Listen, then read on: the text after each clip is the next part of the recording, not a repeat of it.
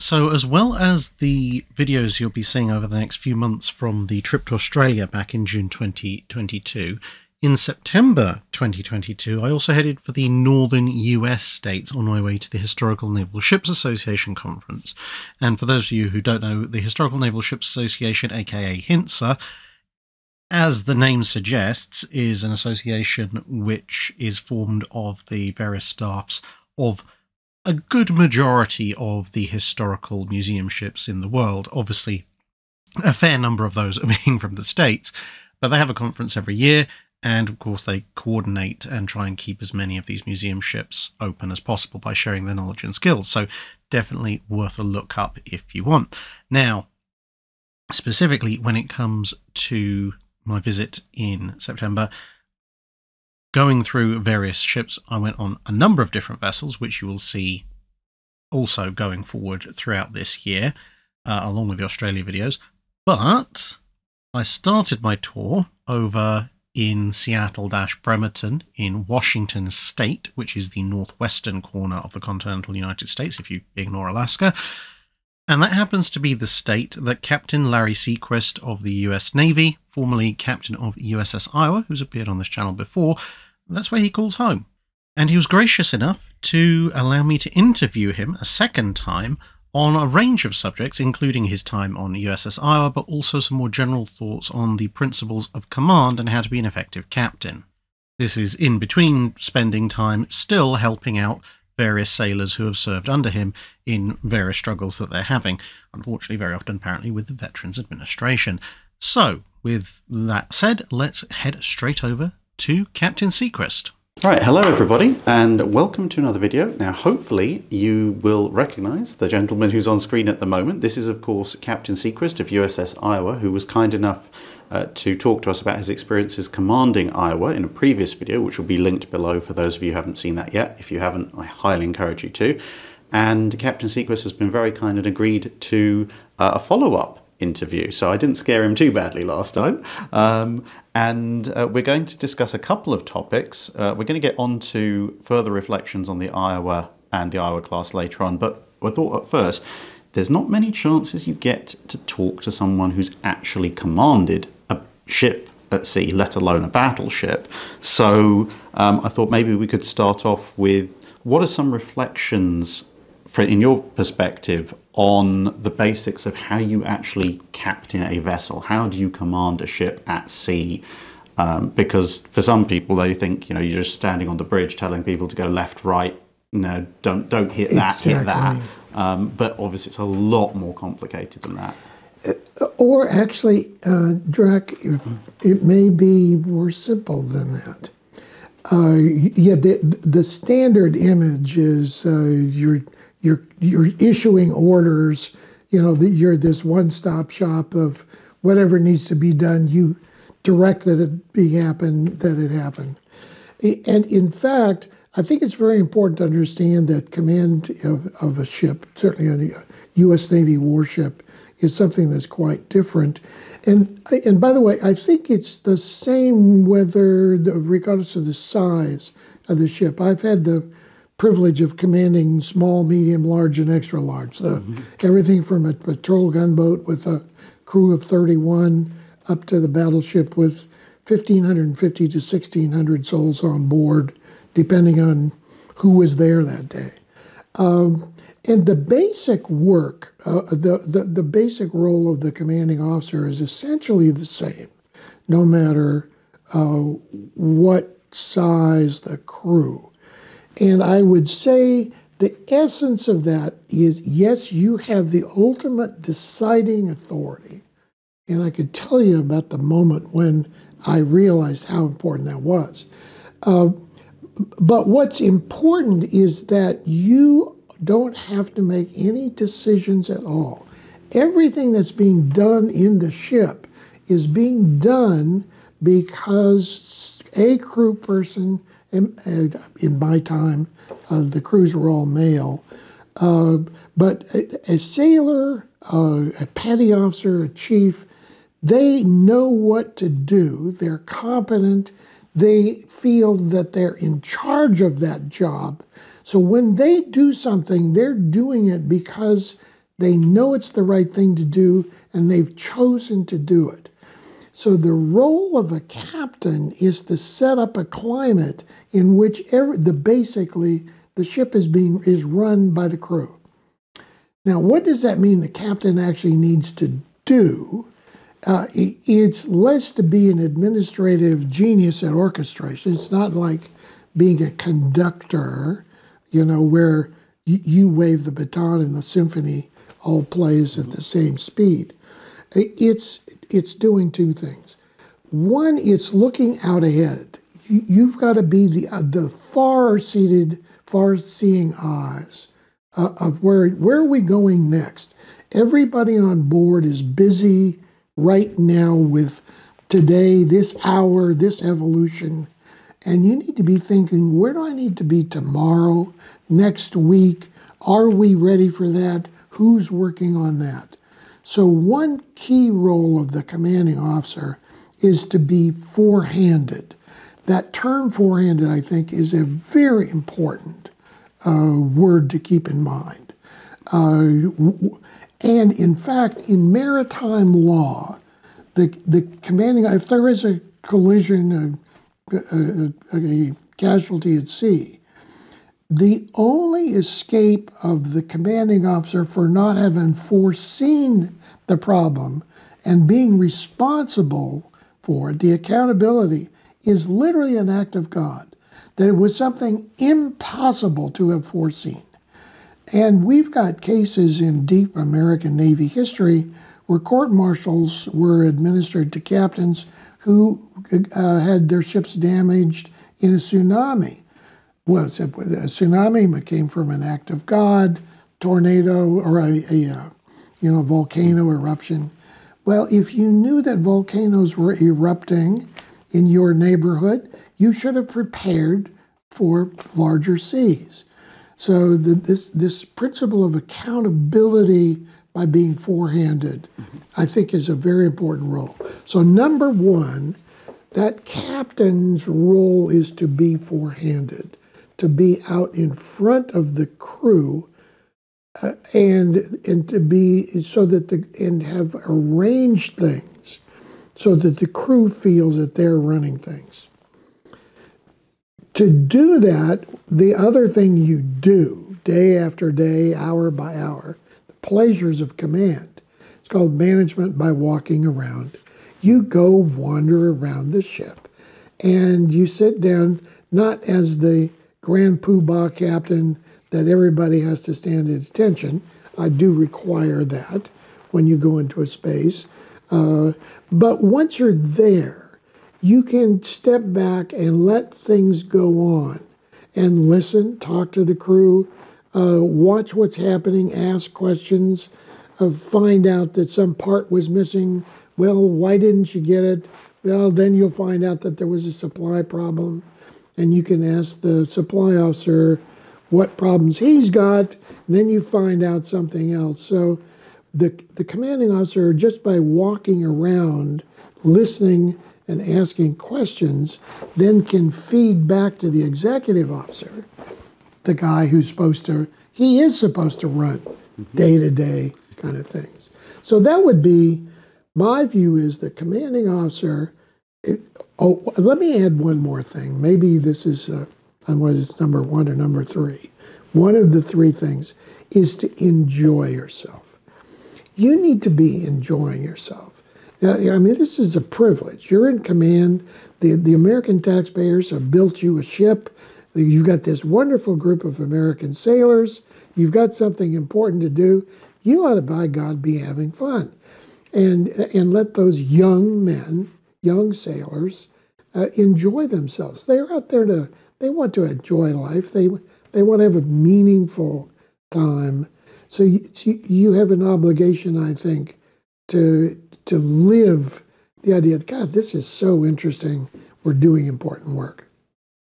Okie dokie. And actually, this is a question. This is something I've mentioned in the past to people, but perhaps, obviously, from the perspective of somebody who's actually done it, you can maybe correct me or whatever. But I've always maintained that if you are going to be a captain, or a flag officer for that matter, that you can kind of go down one of two routes when it comes to executing orders, especially if you come up into a situation which is not necessarily anticipated by your orders, which is, I call it, you either go by the letter of the law or the spirit of the law. So the letter of the law, the orders say we do X, therefore we do X, and if the orders that you already have don't cover that, then you check back with high command and say, look, we don't know what we're supposed to do. Correct. The other one is, this is our objective. This is what, the Admiralty has decided we need to do as an end goal. And if the orders don't necessarily cover our particular scenario, then it's up to the captain or the flag officer to work out, okay, well, what route can we take from here to the end goal? And then say, okay, well, we're going to do this. It's not strictly in our orders, but this is my best judgment. So, and I've always said, you have to be one or the other, but you can't be both or somewhere in between. Where would you sit Interesting. on that? And you're raising a point. And there's a different answer by a Navy captain and an Army counterpart. We in the Navy, because historically you were out on your own, you were sailing on a distant station, you couldn't ask what to do next. We have in the Navy valued that local judgment and local constructive creativity. So it's assumed in the Navy culture that you are going to go by the spirit, knowing that whoever wrote those rules never really understood the details of the situation you're in. So I clearly come down on the side of the spirit and the intent and the local creativity side. The opposite, of course, is if you're a shore, not a shore, armies are ashore, but what it seems to be from talking with my Army friends, the way Army units are put together, they have to be much more doctrinally disciplined. So naval officers in general don't want that detailed, written, do it this way doctrine. We look for a lot more flexibility. Now, here's the modern problem. With the cell phone, internet, the admirals are now looking over, they're there. They're looking over your shoulder all the time. And so I do worry that, and I could see it in my time, that beginning to lose that independence, that reliance on the judgment of the commanding officer. I still think that's extremely important. But the advent of the internet and connectivity, puts that at risk. Yeah, I mean, it's, they say history doesn't repeat, but it often rhymes. Yeah. And I'm always reminded of, every time a new communication technology has come out, someone at the back end always tries to micromanage the ships. Exactly. And it's never ended well because, Coronel is a classic example. The Admiralty tried to micromanage it from London via telegraph and radio, led to the first major Royal Navy defeat since the Age of Sail. And then, actually, again, using a Royal Navy example, actually, in the Falklands, it's a war. You're going to lose some ships, but some ships were lost because by that point, the radios of World War I, you had to be within a few hundred miles of a port. But by the 1980s, we had satellite communications, and then London was saying, "Oh no, well, you have to keep updating us, keep getting new orders, but we're basically going to run this campaign from Whitehall." And at least one, I think maybe one or two more of our ships were hit and sunk because they were in the middle of trying to communicate with London on the satellite network, and the satellite operated on the same frequency as the radar, so you could have your radar on or your satcoms on, but not both at the same time. And so if you're talking to London and you're on the front line and there's a missile coming in, you won't know about it until something goes bang.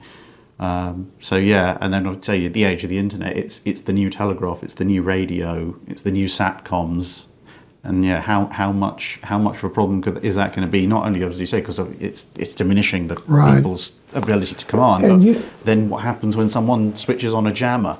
If everyone's used to being run from behind, right?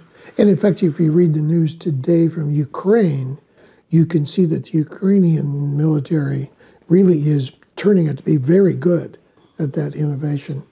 Back in the battleship history, you recall on Philippine Sea, when we lost those destroyers, and it was Halsey was aboard New Jersey or Iowa in this typhoon and lost some destroyers because the individual COs were trying to maintain station. Yeah. Rather than just saying, "Hey, I can't. I've got to take care of the ship." Yeah, yeah. And do you have any sort of particular fond memories that stick out of when you're in command of the ship about exercising your authority as captain, or your discretion as captain? Yeah. There was, with my first ship, the USS Beacon. It was in storm. We had been commissioned in Boston, moved through the Panama Canal into San Diego, and then they decided to send us back to the Atlantic Fleet. So we had just come out of Panama into the Caribbean. This was the days before satellites and knowing from space where the storms were. You had just the old seaman's eye and which direction the winds were coming from. And as the storm, there was a huge typhoon, it became clear, east of us. And so we were kind of in the narrow part of the Western Caribbean. And as the seas got bigger and bigger, I began to think, I need to turn around. You would climb up this sea that was 50, 60 feet high, bow would come out, you'd slam down, and I thought, I'm going to have to turn the ship around. And there's nobody I can ask, so I counted, the mythology is every 10th or 11th wave is the big one. I tried to find a pattern, but then I realized at some point I simply have to make the decision to put the power on, rudder over, and we're going to turn this ship. And if I screw this up, we'll be capsized in one of these waves. So I called, ship came around perfectly, and next thing we were running downhill, running downwind, right decision. But I was really aware of, at that moment, it was only I who was going to make the decisions, and if I screwed that up, I was going to kill some people. Yeah, so you've got the ultimate authority, but also the ultimate responsibility at the same time. Right. You mentioned also, I think, a Norva reporter? Oh, yeah, I had a reporter on the Battleship. The time that I began to think about this, the image that the captain is the all-seeing master of everything. In Iowa, we were leaving Norfolk, heading out to sea in the Virginia Capes operating area. And this young male reporter was with us for 2 or 3 days. And so he started up beside me, standing beside the chair on the bridges. We're going out, and I realized quickly that he was looking at me as probably the most powerful individual he'd ever seen. Everybody was responding to me. I was the guy that had the chair on the starboard side of the bridge.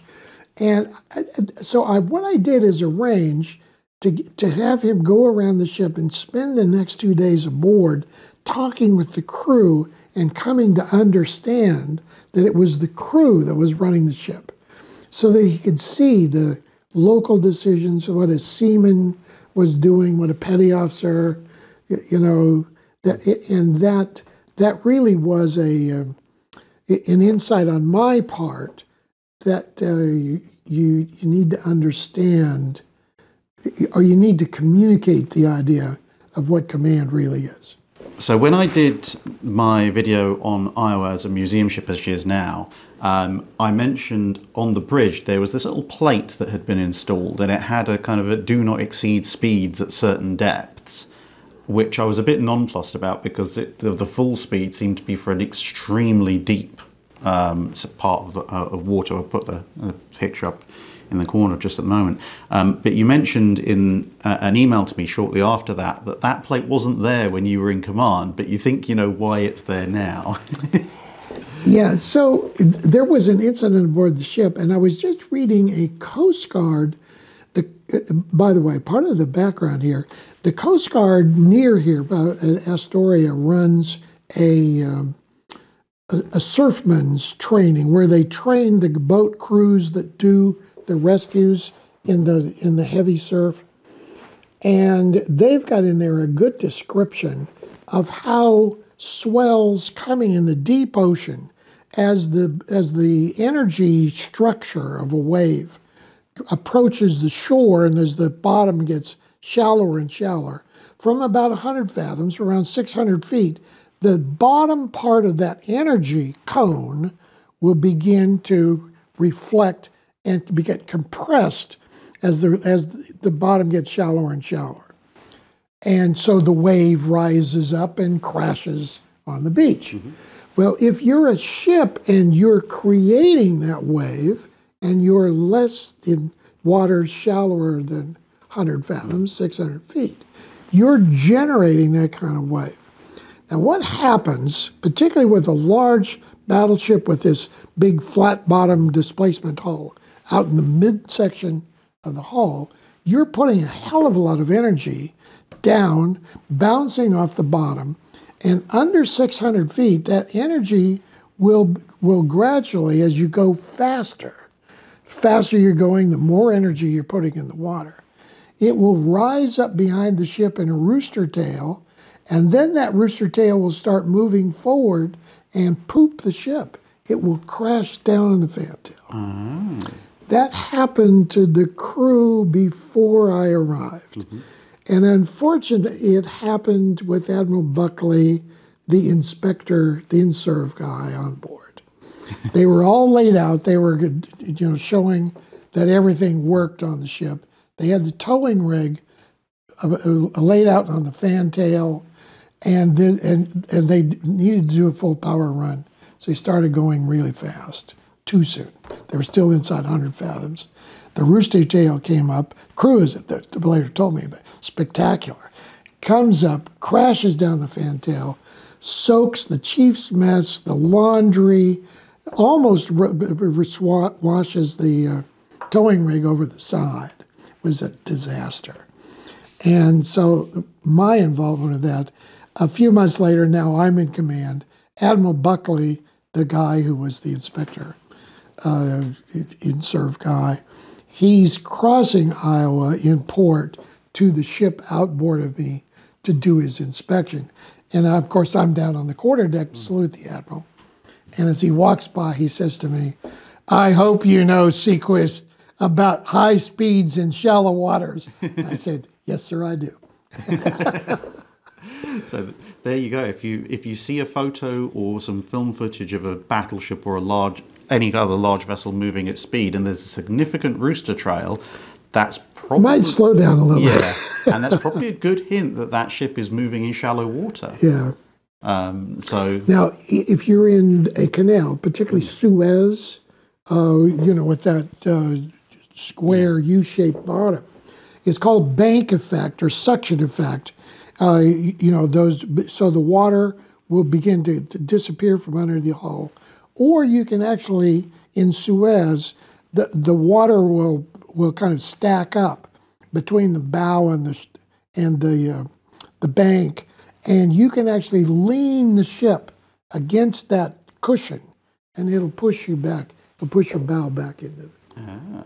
So it's very interesting, the hydrodynamics of water when you've got something like the bottom or the side of a canal. Yeah, I suppose that's the thing what some people sometimes forget.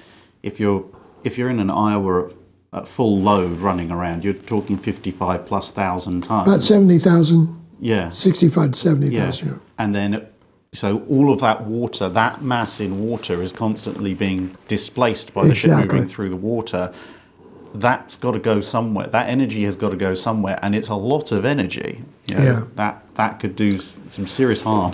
Now, the interesting thing about that beautiful Iowa design is, as you notice from the aerial shots, at the ship is at speed, how there's no wake. It's not big, fat, white water coming off the bow. That water is very clean. So the ship, the reason it was so fast is because that hull design did not waste energy by pushing water out around the bow. They even had that bulb bow that later we knew as the SO bow. Very fine bow. Very fine bow. In fact, the beamiest part of the ship, the sides of the ship were actually not straight. The ship still was angled out all the way back to almost turret 3. It was like an arrow shape if you looked at the prints. Yeah, because I suppose if you look at it from just a generic eye view, it looks like the bow flares until maybe turret 2, and then it's kind of slab-sided. Exactly. But from what you're saying, it is actually, kind of slab-sided, but still is actually it carries slightly out. That beam is still getting broader all the way back to the outer and the deckhouse. No, that's interesting. So I suppose that leads us on to reflections on the Iowa class as a whole. And sort of an appreciation of what they were as engineering and naval maritime feats. So what do you think of the Iowas? I guess when you commanded them compared to when they were built, compared to maybe even now. Let me start, Drac, with the idea the ships were actually built 50 years too soon. These were not dinosaurs. But in the 1980s, I told people this is not a dinosaur designed in the 30s, built in the 40s. It actually was built, it was way ahead of its time. The Iowas, in my view, if we had them in the fleet today, would be wonderfully useful. They would actually be maturing right now at the time they were built for. And the reason for that is that because of these various qualities, the combination of high speed, large volume, the armor, so that they've got, first of all, they're impressive. You're making an important statement with a battleship. And a way to think about that is to think about the White House. In the Situation Room in the White House, there's obviously a chart with where the carriers are and who the big pieces on the chessboard, on the global chessboard that the president of the White House is watching. If you've got, and carriers are on that board, they're major players. With a battleship, the president has another chess piece. It's a significant step. It doesn't require use an aircraft carrier. It's another option for moving, but it's clear to everybody in the world, including the country off whose shores you're stationing the battleship, that you've made a significant move. And you, with the missiles, the guns, you are still very relevant. Look at how much gunnery is turning out to be very important in Ukraine in that war with Russia. So my view is that the battleships, I wish we could put them back in service right now. They would be wonderfully useful. And the reason for that is because they are this symphony of firepower with the 16-inch guns. These days, we should be able to reach 100 miles with those guns, particularly if you had laser-guided shells. It can be extraordinarily accurate with those 16-inch shells, carry 2,000 of them. Another thing the battleship has is staying power. It's not just that you can go and shoot. You've got enough fuel, you've got the armor, you've got self-repair capability so that you can stay on station. You're not just going to, you send an airplane, it's got to fly home and as soon as it needs to refuel. That battleship is going to stay with you for quite a while. And it's got this self-repair capability. Yeah, with the onboard So machine ship. I see the battleships when we use them in the 80s, and I wish we had them around right now. And one more thing, the battleship, people talk about modular ships, I want to change capabilities like the ill-fated LCS ships that were supposed to be modularized. That big hull is very accommodating to capabilities you want to change.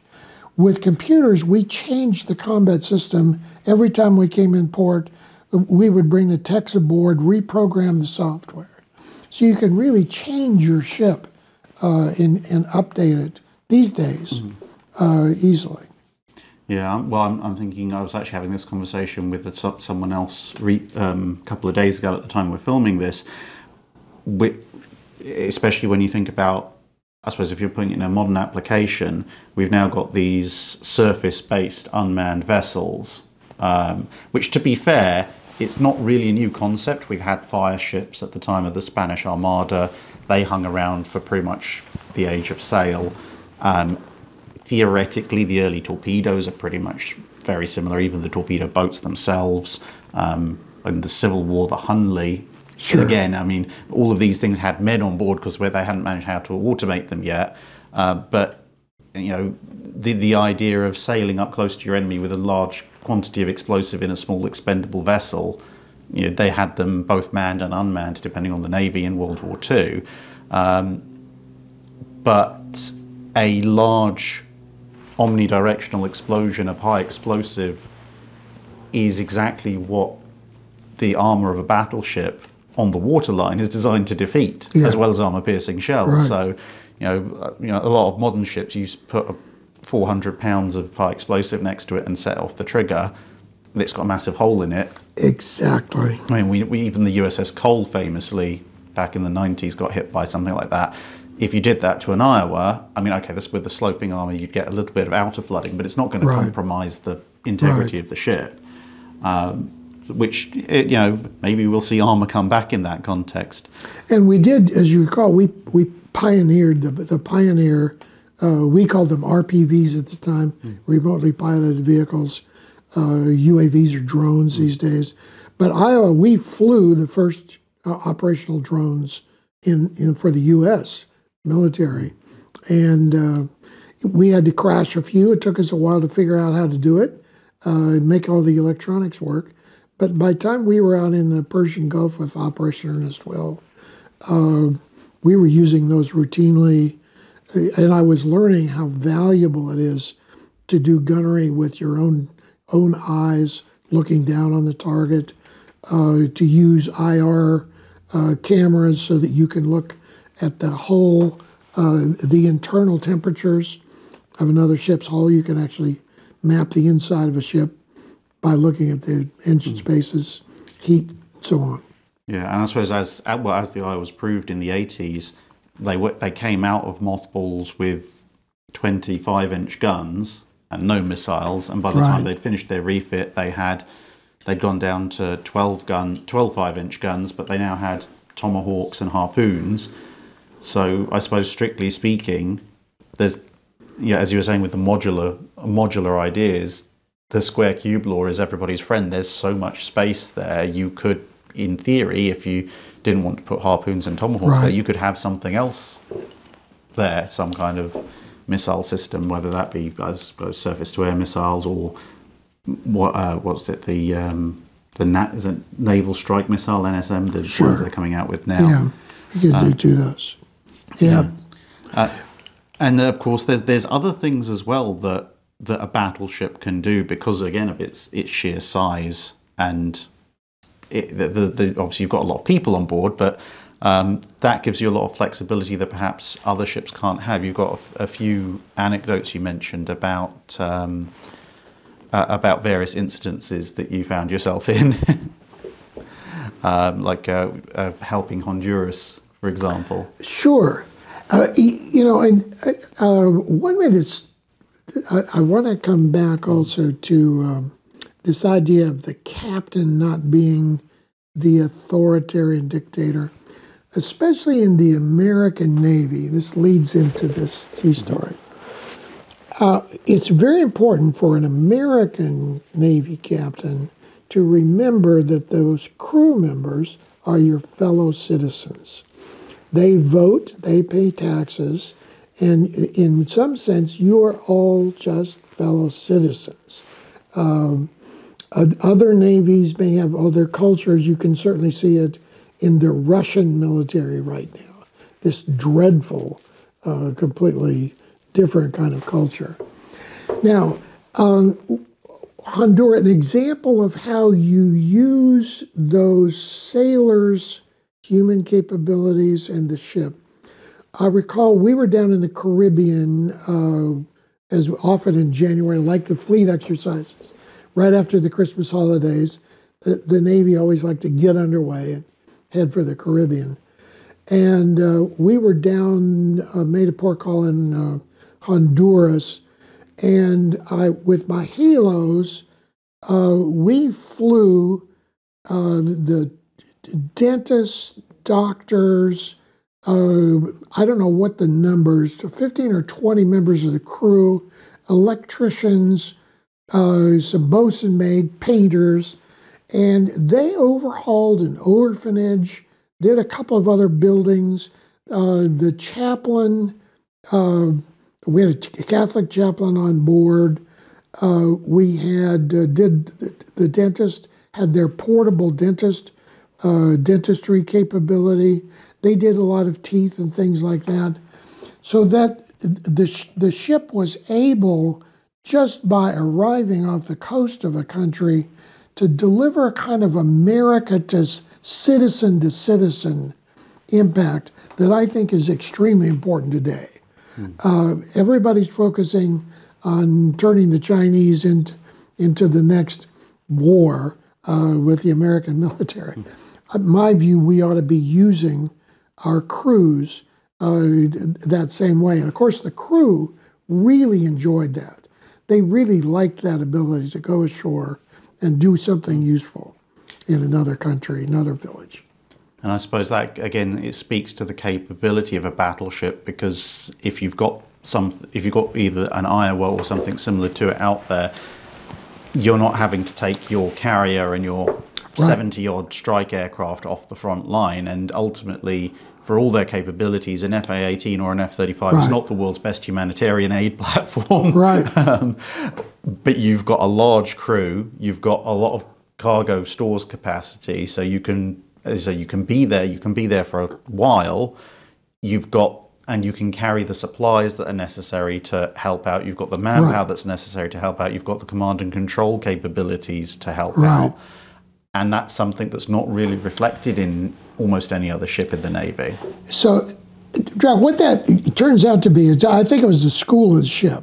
A battleship is a finishing school.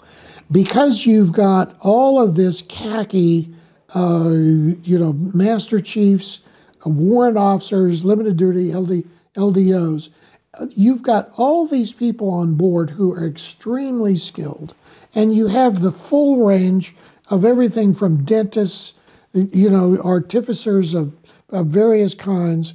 You've got an enormous range of skills on board. So a young sailor is going to go to sea and learn everything the ship can do, and learn it from experts.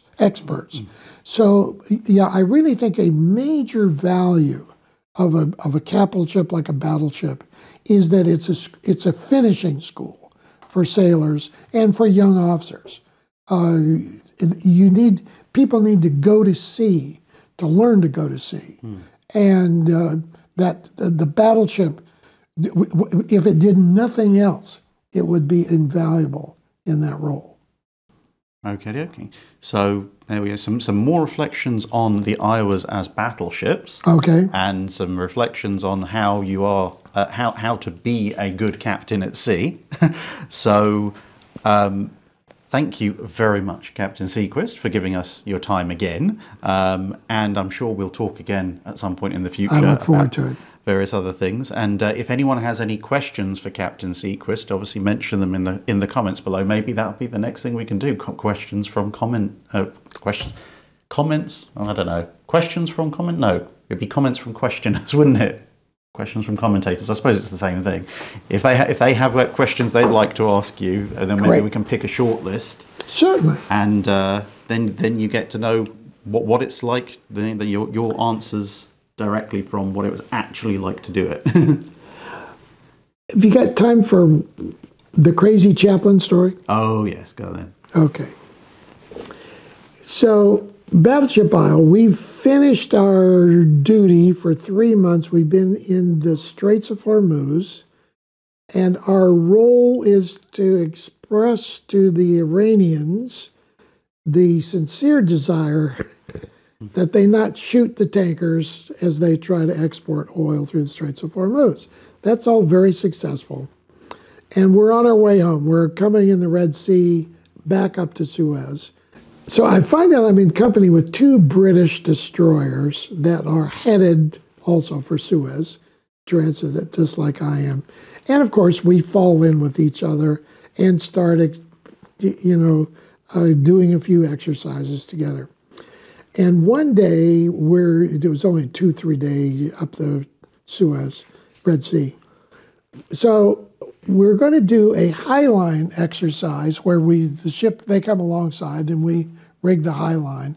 The British use we use a bosun's chair where we put the person being transferred to the other ship in this chair. The Brits use a little T-bar. You stand on it, hang on, just zip over. It's actually more efficient.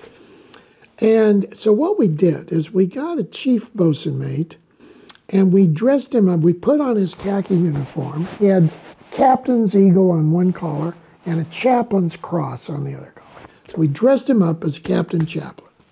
Put his life jacket on. He goes down to the station, and we zip him over on the High Line to the Brits.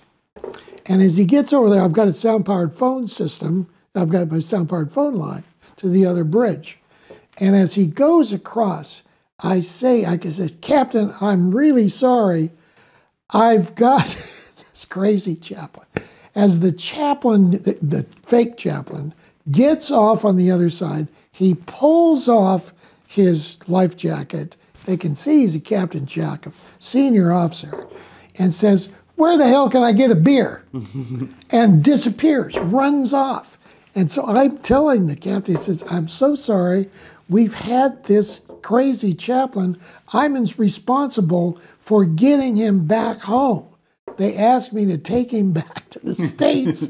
Can you catch him and send him back to us?" So they had a great time. The chief had a beer with the Brits and then sent him back over. So we had a good time with that. Oh, it's always fun to meet a British ship because you're gonna have a good time. And I think this is one of the key things that certainly in the research that I've done looking at anecdotes and experiences from sailors throughout time is that a sense of humour is absolutely key. Absolutely. Yeah. Right. It's people sometimes like to imagine, everyone's in the military, everyone's very serious, very all the time, yes sir, no sir, 3 bags full sir, I'm doing my duty, etc. It's like, no, people do their jobs, but you do it with a smile and a good sense of humour and a bit of a laugh. Absolutely. Yeah, absolutely, for sure. Right. Well, thank you very much once again. Okay. And comments below, everyone. That's it for this video. Thanks for watching. If you have a comment or suggestion for a ship to review, let us know in the comments below. Don't forget to comment on the pinned post for dry dock questions.